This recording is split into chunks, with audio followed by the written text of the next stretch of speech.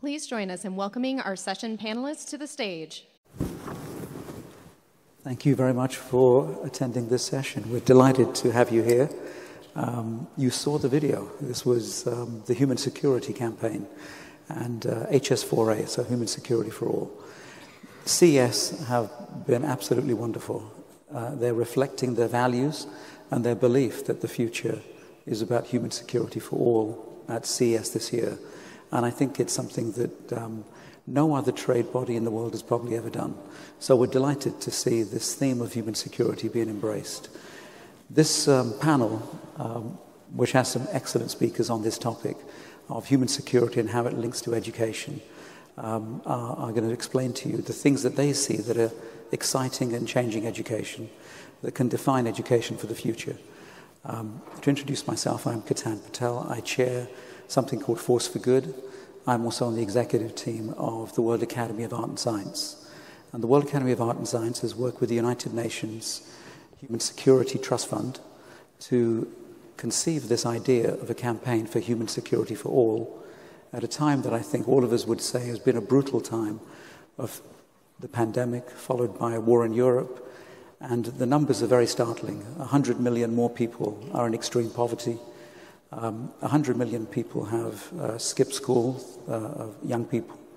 The UN estimates that up to 850 million people will not have the skills they need to go into the workforce from the children that we're educating today without radical action. And so that's what we're going to hear about today from this group. And I will encourage you to think about some of the things they're saying and the big themes that it implies for every place that you come from. And CES is great at drawing so many people from all over the world for a theme like this. So let me ask the team we have with us to briefly introduce themselves, and then I'll ask them to talk on the first topic of the challenge. Thank you. Hello, I'm Leslie Shannon. I am Nokia's head of innovation and trend scouting.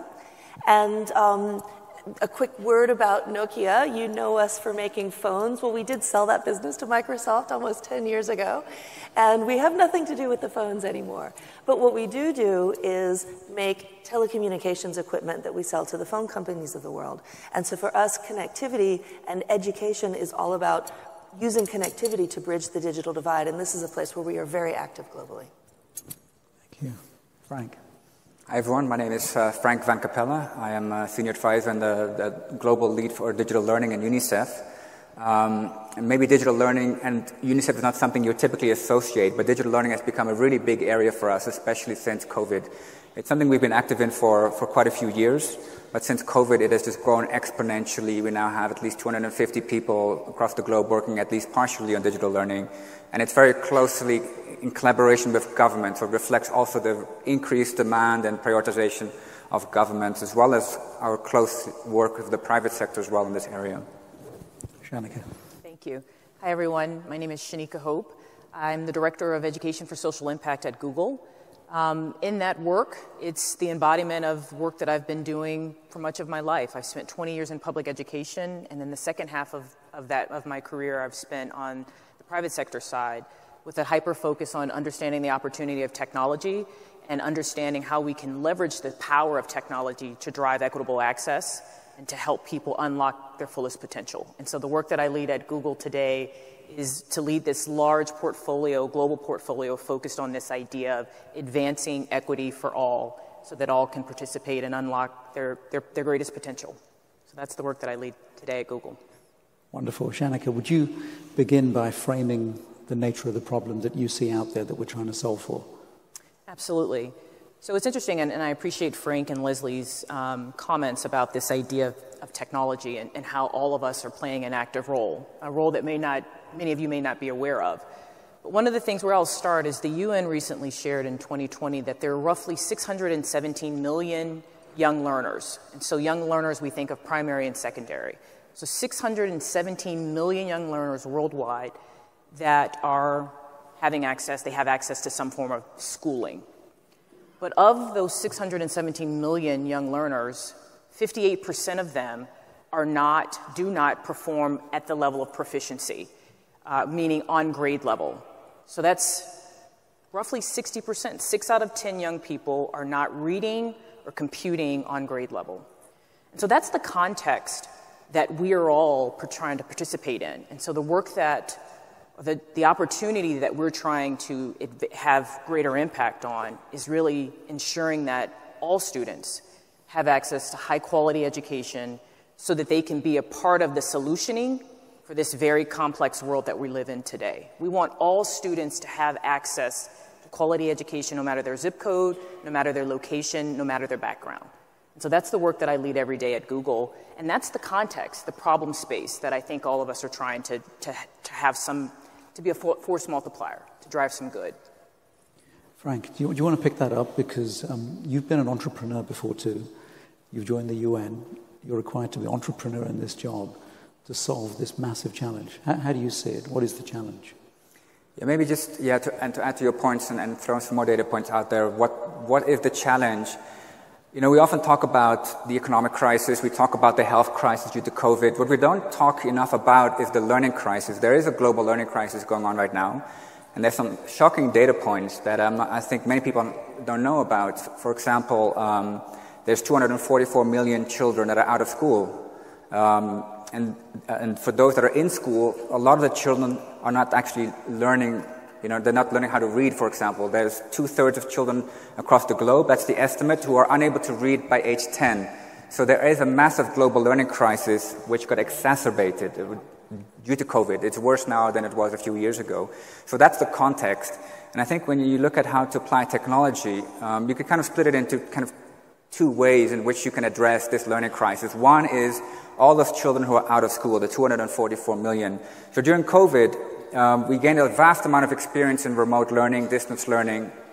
You know, the majority of the world's children were out of school, and we can build on that to try to reach children that are still out of school today. And many of those children that were out of school during COVID, they never went back to school. And then there's the other problem, which is that children that are in school and they are not learning. And they're not learning for many reasons. Many children, for example, they like reading books. And just to throw one other interesting fact out there, we often think, well, if you don't have reading books, you don't, there's so many issues that children are facing. What is the relevance of digital? What's the relevance of technology? Well, I think also, as we saw in an earlier session on microfinance, technology is becoming ubiquitous.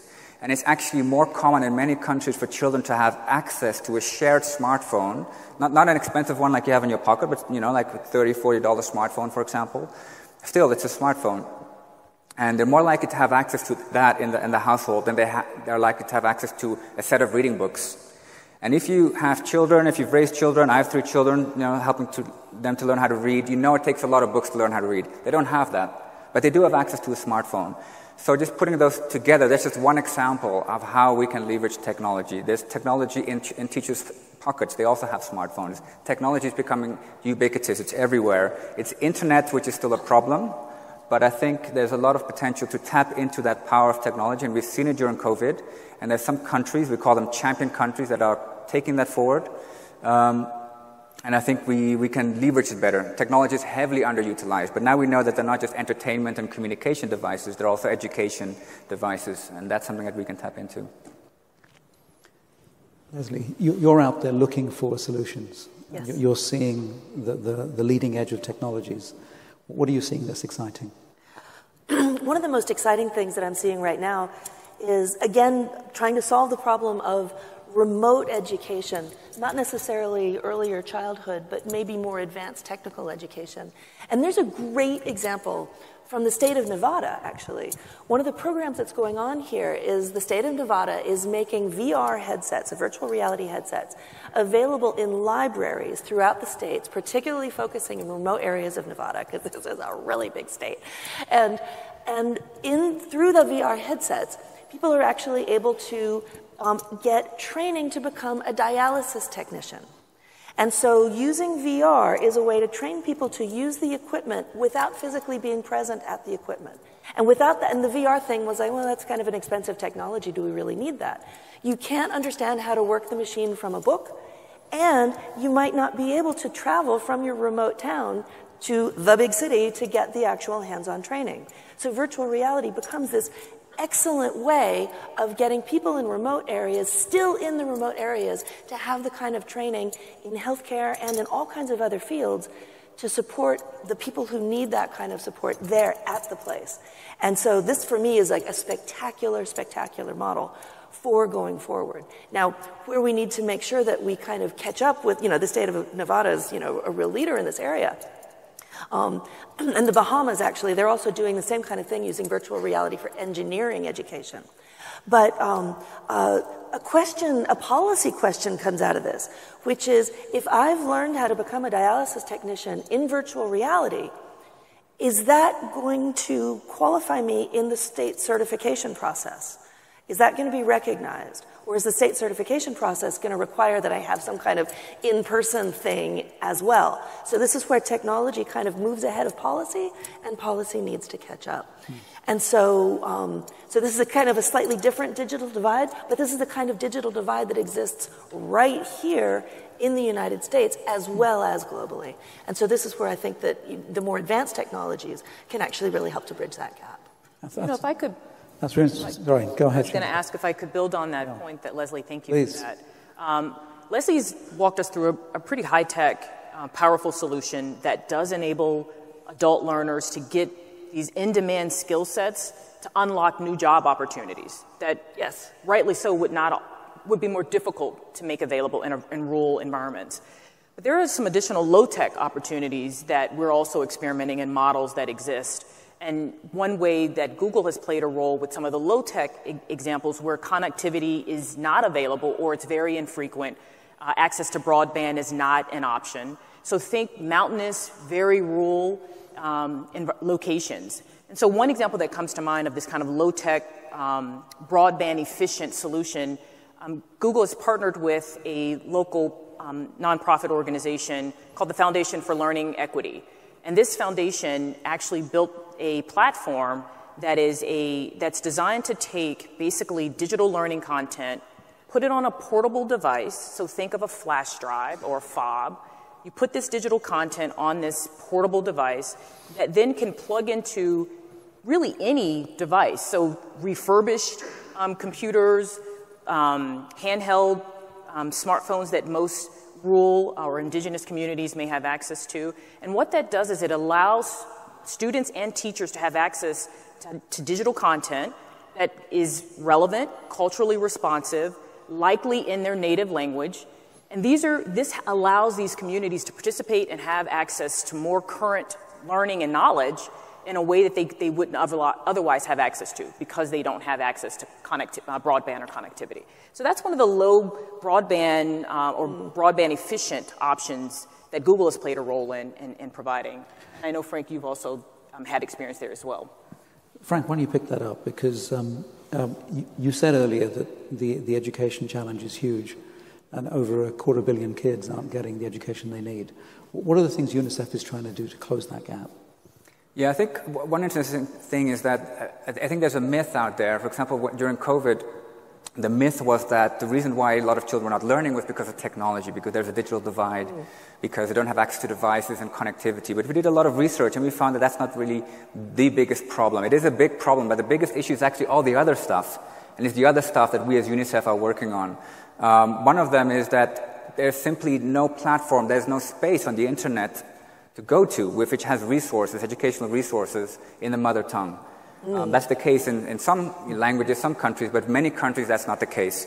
And a lot of governments started creating these digital platforms during COVID, often in collaboration with UNICEF. We work closely with them on that. But now we just, there's a trend towards sliding backwards. So we've launched this new initiative called Gateways to Public Digital Learning.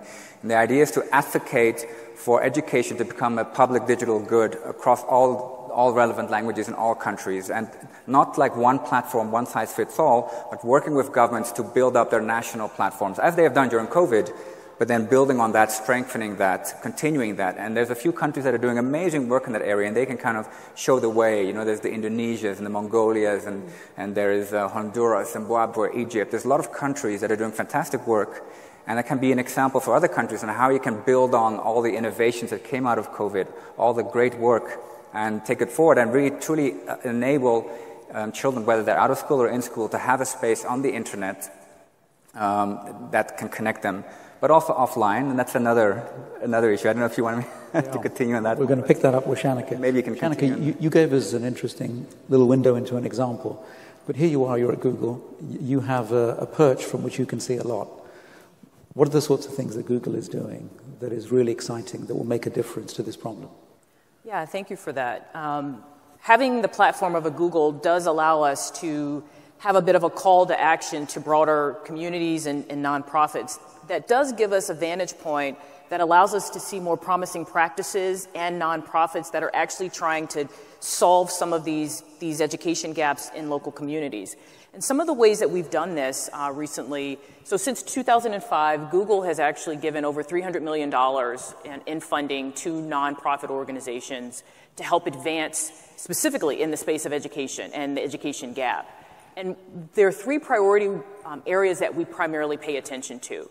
It's specifically this idea around access, and this idea also around ensuring that those solutions can they work in environments that have low tech, low connectivity. So what are some of the solutions that we can provide in that way? And an interesting solution that we recently supported was this platform called Calibri. And the Calibri platform, similar to what Frank has described, it allows schools and students to have access to content offline. Students can move through that content, and then when a teacher is able to have access to connectivity, they can take that fob, insert it into a device that has connectivity to upload the student's progress. Once you have that student's progress, the platform then can also turn around and make recommendations based off of the student's progress, so that the students are getting real-time support with relevant, up-to-date, current content that is going to help the student continue to progress in their learning. So this is an offline way to do something like that. So the content, access to content. Another priority area where we've made investments is really around supporting teachers. So how do we give teachers access to high-quality training so that they can understand how to use tools that ready students for future jobs? And so we partner with organizations. There's an interesting one in Mexico where we've partnered. It's an organization called Unite. And this organization works in a lot of very rural, remote communities in Mexico. And there what we do is we work side by side with educators. We provide Googlers that also stand with educators and help them to understand how to use some of the content that's available through some of these nonprofit organizations. So not only do we provide the philanthropic support, but also the people support. That's really important, and that's another way that we show up. Many of you have probably heard of Khan Academy. Yeah, head nods, yeah.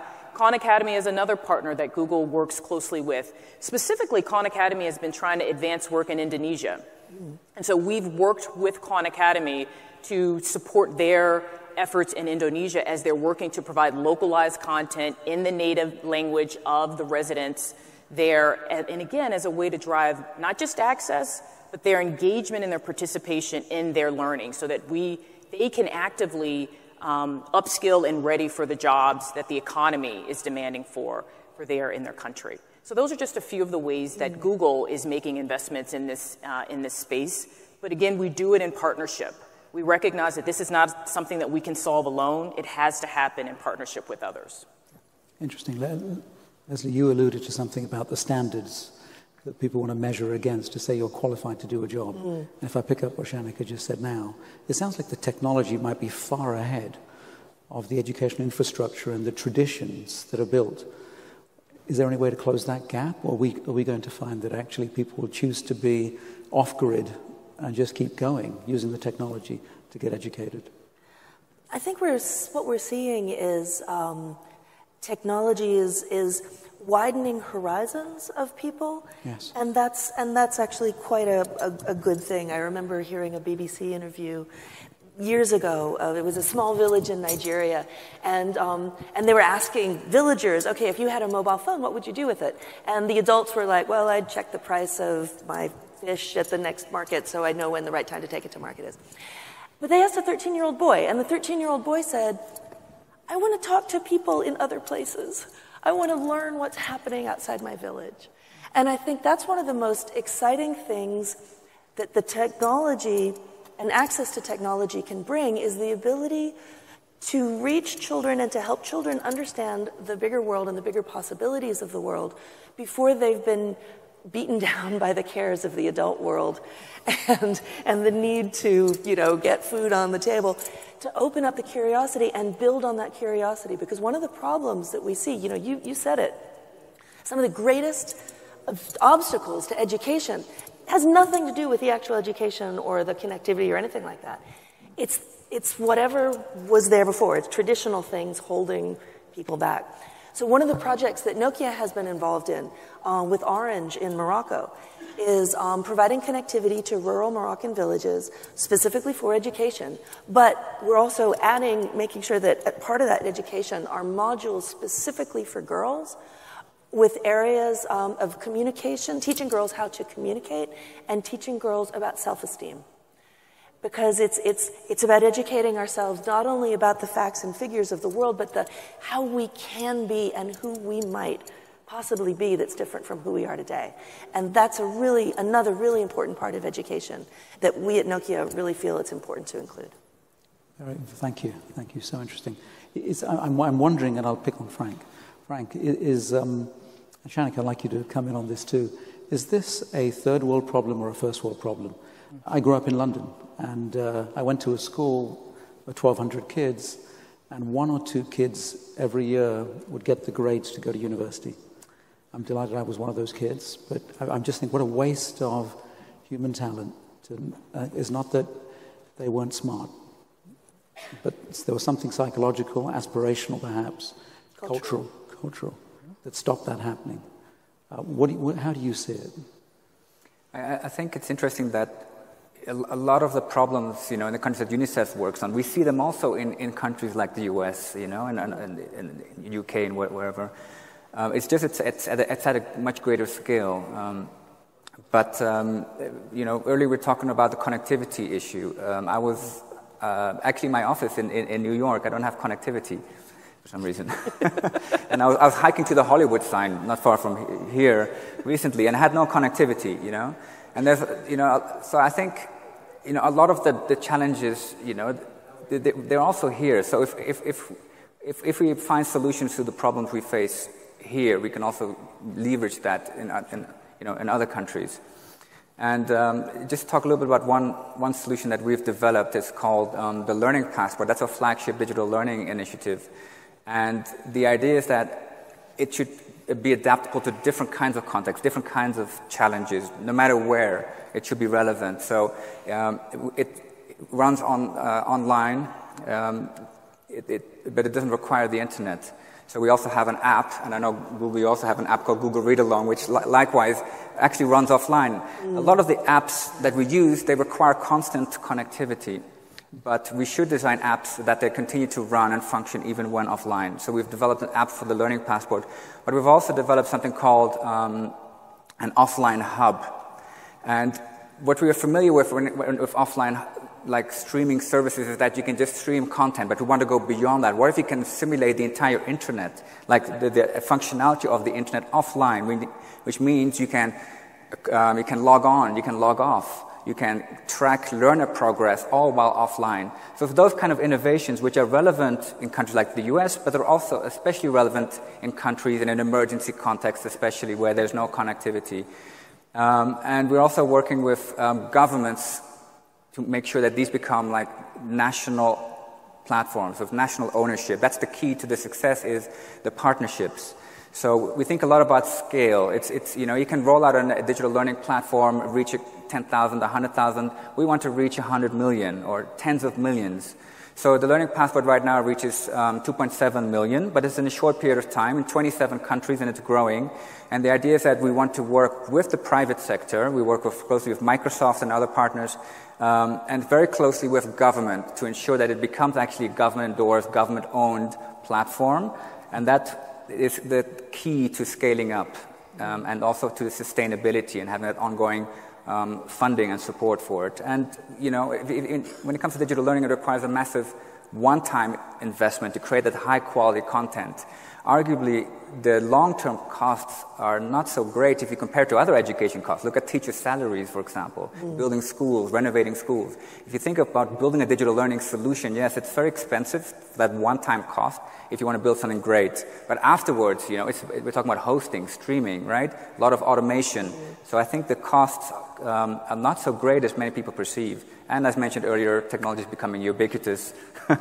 So as long as we, you know, think about technology as something we can learning something that can happen through our smartphones, not just laptops and tablets, because yes, laptops and tablets are out of reach for many of the world's children for the time being, but smartphones are not. So I think there's a lot of untapped potential, a lot of innovations that, you know, have a lot more potential to transform education than we think. Shanika, would you pick that up? Because it sounds like Frank is in the business of, he sounds like a private sector investor, right? So he's looking for technologies, he's looking to get it funded. And you know, my day job is an investor, or one of my day jobs is an investor. So the most exciting time for me is when people walk through the door with pitches. And EdTech is such a popular topic. People walk through with every single little segment that you might imagine and things you haven't thought of, in ways to get people educated. Yeah. You know, it's interesting. Thank you for the follow-up question there. You know, technology it's a tool. Yeah. It's a tool. And I appreciate your question of, is this a first world or a third world problem? It's actually both. When the world leaves communities behind, we suffer collectively. And I think our pandemic was a fantastic example of clearly demonstrating the disparities that exist, and also gave us a very, very real example of what happens when we come together as a collective to try to solve a very difficult challenge. The education gap is solvable. Technology is a tool that can help us solve the gap. And what I'm excited about as I think about the opportunity of the role that industry can play, and quite frankly, the role of private public sectors, to Frank's point about government, we all have a role to play in solving this challenge. But what gives me hope as I think about the opportunity of technology and its role is that we know that technology, when it's used in its best case, is that it helps us to understand through the use of data what the needs are. Technology helps us really to diagnose, can be used as an effective tool to help us to diagnose the needs, but then also to drive scale. So once we identify the solution, technology is a fantastic tool to help advance scale. And so as I think about the opportunity and what I know that we reflect on at Google, is we really are focused on having a clear mind and a clear understanding of the problem that is important to the communities globally. Understanding the problems, we do that by working in partnership with the communities, but then bringing the best of our strength, which is our people and our technology, to solve the problem that's at hand. And so when I think about how technology can drive substantial entrenched change, for me, the solution doesn't go back to the technology, it goes back to the people. And so I think, when I think and reflect on the pandemic and how I saw us come together in the medical community, it was when people began to share information, to share data, to share understandings. And then in our sharing, we had greater understanding to leverage the tool that was in front of us of all of the research and all of the understanding of, like, how do we build a substantive solution to solve the pandemic.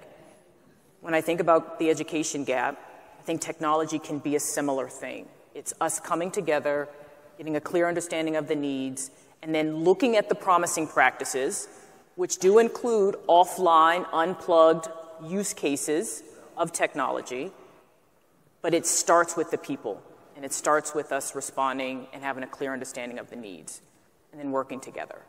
I think that's the opportunity. That makes a lot of sense. Frank, I know you're reaching to say something about that. Yeah, if I can just respond to what you mentioned about technology being a tool, yes, absolutely. I mean, we don't see digital learning as something that's going to replace face-to-face learning, not at all. I mean, there's situations where it has to because it's an emergency and it's not possible to do face-to-face. Yeah. But in general, it's just a tool that addresses specific challenges that we are facing in education. And just to give one example is the fact that, hundreds of millions of children around the world are not learning at their level. And actually, if you think about it, a teacher's job is really tough because you have to teach to a whole class, and they're all at some at different levels. And that's a struggle that teacher has, and that technology can help address. For example, through personalized and adaptive learning, digital learning solutions nowadays can automatically adapt to the level of the child. But they can also give that information to the teachers and to the parents, to the students themselves, so they can see, okay, this is where I'm at, this is where I need to go next, this is how I can best be helped. And that is such a huge problem because you have, you just imagine a classroom where you have 80 kids, and maybe it's a grade 4 classroom, and maybe 60 or 70 of them are actually at grade 1 or grade 2 level. That's the reality of many teachers in the world today. So technology can absolutely help there because technology can automatically adapt to the learner in a way that teachers cannot do for a classroom of 80. And at the same time, it can give that guidance to teachers, to parents. So I think this is one of the key areas where we see huge potential for digital learning, and whether it's in the US or in any country, in the countries we work in as well. And that just actually brought to mind the Khan Academy example, and I'm so grateful that you brought us back to that point, and a powerful use of the technology, which is these intelligent tutors that are paying attention to the students' learning, watching how they're moving through the content, looking at places where they're falling off. Through the Khan Academy partnership that Google's had, Khan Academy was able to build in those additional supports and helpers to provide that feedback to students. But something else that they were able to build into their platform was also supports for parents, so that when students went home, in particular during the COVID, because parents were now finding themselves as serving as teachers, they had no idea how to teach algebra. And so through the Khan Academy tool, they were able to basically build lesson plans that parents could use as an augment to what the schools were providing their students. That was a powerful use of the technology, and it was because of the back-end technology, the algorithms, that understood, here are the pain points, here are the drop-offs, this is where we know where most kids get stuck. And so they can build a customized learning plan that parents can use to augment the learning because they're now a teacher, which is hard. I want to bring it back to the human security question that CES has posed and that this campaign is all about. What are the consequences of not solving this problem? Frank? Maybe I think one of the big consequences of the learning crisis is inequality. I mean, this inequality in education leads to inequalities across all areas of society, and inequality, we know, leads to conflict, leads to a lack of security. So I think that's one of the big areas, I think, where, we should really focus on. And at the moment, if you look at digital learning solutions, there's great ones out there. They are for the elite. There's a direct correlation between the quality and of the digital learning solution and the languages, and and they're for the elite and for the majority of children in the world. They don't have access to anything, or not in their own language. Or if they do have access to something, the free stuff that's out there, it's not nearly as good, not nearly as engaging. It doesn't have the personalized learning and all those other aspects to it. So I think that's something that if we can address the inequalities that exist in education, we can also address inequalities in society as a whole. Leslie, same question. Yeah. It's an important one. Yeah, for me, I think, what's at stake is civilization. I have one of my closest friends back at home in California. His parents are from rural Mexico. And the way he explained to me their worldview was, he said, anything that wasn't immediately understandable, that we, with our learning, we would understand the scientific reason for. But if that's not understood in his parents' village, then what provides the answer is superstition. And so learning is really against superstition, and it's about guarding the scientific advances that we've made and cherishing them and building on them and not letting them go too easily, because that's a first world problem too. That is. That's an everyone problem now. Shanika, what are the consequences of not addressing this for human security for the world? Yeah, I think the consequence is freedom and independence. I think if we do not enable everyone to have access to high-quality education, it hampers independence and freedom. And before we came to stage, we were all talking about our shared experiences, and Leslie shared, and I don't want to paraphrase the story incorrectly, but she had the opportunity to meet with a lot of various families and communities in India. And through those conversations, the common theme, and maybe it was all over the world, you met with various families, but the common theme was that families want their kids to have the best life afforded to them and to have opportunity. And so if we can't solve the global education gap together, we are forfeiting the opportunity, forfeiting the dreams that are available to everyone. There's an interesting video that we did where we followed some students in Mexico connected to this Partner Unite. And we were able to, through filming, we were able to sit with some of the families and their students. And this father, to the point of tears, described how his student having the ability to have access to digital content through this low broadband way created new opportunities for his family so that they could have new ways to earning potential. It's interesting within this community, and I hope I'm not getting the story mixed up, the vast majority of the students remained in a rural agricultural environment, farming. And basically, if the student didn't demonstrate specific proficiency by like 10th grade, they became farmers, and that was their path. But through this program and through this partnership, more students had more opportunity to move on to post-secondary studies. And the father was joyous about that. And for me, that's what the opportunity is that we unlock opportunity for everyone. It should not be relegated to the fortunate or the privileged. It should be available to everyone. That makes so much sense. You've heard it. So, Frank, the externalities of not getting education right, civilization and freedom. I mean, these are big things that we all cherish and value, and we want them to work out right. Now, we have a very short amount of time, so 30 seconds each. If there were no limits and you could wave the wand and make something happen, what would it be? What's the most important thing? And I'll start with you, Leslie. I'll go that way. Well, connectivity for everybody, instantly, immediately, everywhere. Wonderful. Yeah, wonderful. I guess we already have kind of three big dreams. One is, Three dreams, huh? Three dreams. Give you all three. schools are connected to the internet, and we have an initiative called Giga to connect all schools to the internet. Then we have our Gateways initiative, which is that all countries should have a national platform, a space where children can go to in their own language and to learn of high-quality resources. And we launched it during the UN General Assembly last year with UNESCO and other partners, and we want to take that global, working with partners. And then the third is the how, which is our Learning Passport solution. So we're reaching now, as mentioned, 2.7 million. We want to reach hundreds of millions with that. But not necessarily the Learning Passport in all countries, but working with countries on whatever they want to call their platform, which the Learning Passport can complement or supplement, or even just be an example of how it can be done. Wonderful. Shanika. And your story is so interesting, too. Ditto.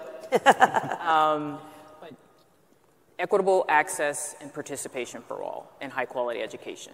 If I could wave a wand, that's what I would want. Yeah. I love that. That's so good. Now, all of this comes back to, of course, the fact that CES has had the vision to kick off the revolution here that says technology will solve the human security needs of the world. And no one else did it. It happened here. And all of you are a witness to the fact that this story began here, where the biggest institution in the world that gathers the technology minds of the world kicked off this project. So I want to thank this group, who have been fantastic. And I think technology will find the answer, because the human will and spirit is certainly here.